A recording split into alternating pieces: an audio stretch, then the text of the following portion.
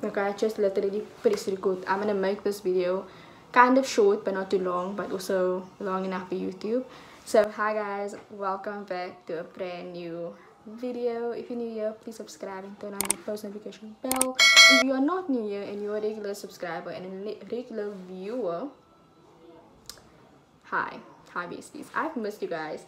I haven't been here for quite some time, but I did post on my Instagram story. If you don't follow me on socials, they will be linked down below. Make sure to give me a follow. That would be nice. And I'll follow as soon as I upload. I'll follow whoever follows me.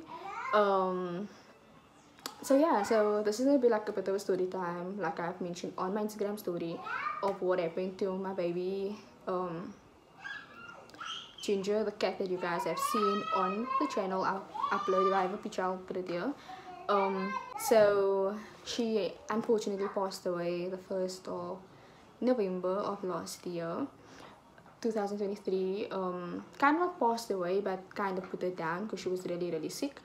I don't know what she had. I wasn't at the vet visits. My daddy was, because I had to unfortunately work, so I couldn't be at all her vet visits. But she apparently, I assume she had some type of cancer or whatever. When I knew it was time, it was when she couldn't even swallow her food. She was hungry but just couldn't eat. But leading up to that point, if I can remember correctly, it's been like 3 months. But I don't know. I'm gonna try my best. I'm gonna try my best to remember small bits of it. So she was, as time went on, she started growing a thing under her chin, like a chin was like that was the first thing. Her chin was growing, and I'm sorry if you're hearing like children playing. It's like literally 2 kids, and they can't play quietly. So I apologize. I close my window now.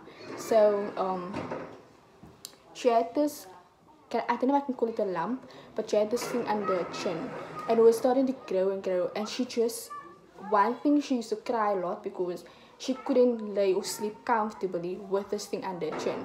And then one morning I was just like telling my daddy, like, take this cat to the vet, see what they can do and stuff. And my daddy eventually gave her an injection, and the thing went away. And I was like, okay, she's perfectly fine, she can now sleep comfortably, and so forth. Weeks went by and she started growing a nose, and her nose started growing like big and red. I think I have a photo. I'm not too sure. If you don't see a photo here, I probably deleted it, but I'll try to find one and put it on the screen. So her nose started getting red, and that was also another, what is happening. And then my daddy took her to the vet, and I remember my daddy phoning me, and Bronwyn, my sister-in-law, was standing next to me, right? So this day he took her to the vet to see what this red nose business is happening, because she sneezed a lot. And it wasn't just once or twice or thrice, it was like 10 times. Like, you know, I'm not gonna do it, but like she was just sneezing continuously after each other. So my dad took it to the vet. He phoned me and told me that she had like cancer or AIDS or both, I don't know, and they suggested to put her down. And Bronwyn was standing next to me, and I'm like literally almost wanted to cry, because I didn't think it was, not that I didn't think it was that serious, but I didn't think it was that serious to want to like put it down. I didn't know she was suffering from a disease. So I was like he asked me what should we do, because he also didn't want to put the cat down. He's a cat lover, I'm a cat lover, so we didn't know what to do. So I'm like, I didn't say my goodbyes yet, like don't do it just yet, like bring her home. And yeah, so he brought her home, because I was at work, and going through that mental state, knowing you're going home and your cat isn't gonna be there when you get home, it didn't sit right with me. So I was like, okay, and I'm gonna feel charmed because I didn't say goodbye to my cat. So my daddy brought her home, and she was fine. She could still eat and everything. And then up until like the 1st of November, I noticed that she couldn't eat her food anymore. She couldn't even drink water. And that was the time my dad was at work, and I phoned him and I told him, like, listen, I think it's time. Like, it was the hardest phone call ever, because it's like literally saying it's time for them. Yeah. So I still think of it, how I felt with that tons of emotions going through me and all that. And then I told my daddy like, okay, I think it's time. She can't do it anymore. She's just lump. Like she don't have energy in her anymore. And he was like, okay, when it's time, you'll come. And then he told me, okay, I have time. Make her put in a box, not put in a box, put in a cage thing, because I put her a cage just so that my daddy can take her to the vet. So he told me put her in a cage and I'll let you know when I'm downstairs. And then she was still laying outside.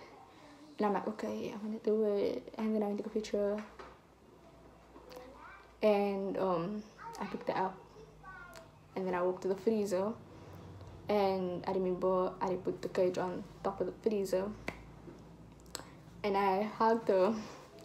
And I was like, saying all my goodbyes and all of that. And then my dad was like, I'm downstairs. And he took her down. I took her down.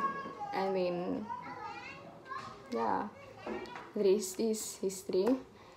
She took a long drive to the vet. And my daddy came home just with the cage.